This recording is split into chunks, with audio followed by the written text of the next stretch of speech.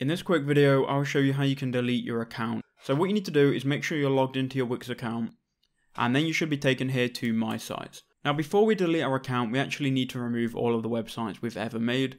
So on My Sites here, you should see all of your websites.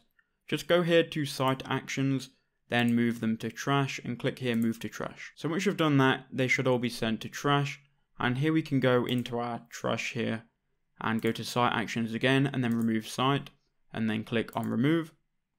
And that's going to delete all of your websites now. So next, what you need to do is go to your profile icon in the top right hand corner, go to Account Settings, and here on Account Settings, we'll be able to delete our account.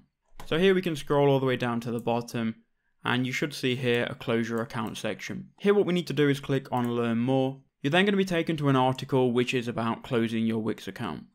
So if we scroll down to the bottom here, we can cancel our existing services, move any sites to trash, remove any domains, and then step 4 here we can close our account. So what you need to do is click on this button here, and it's going to take you to this window. Here you can just simply click on Close Your Wix account, and your Wix account will then be deleted.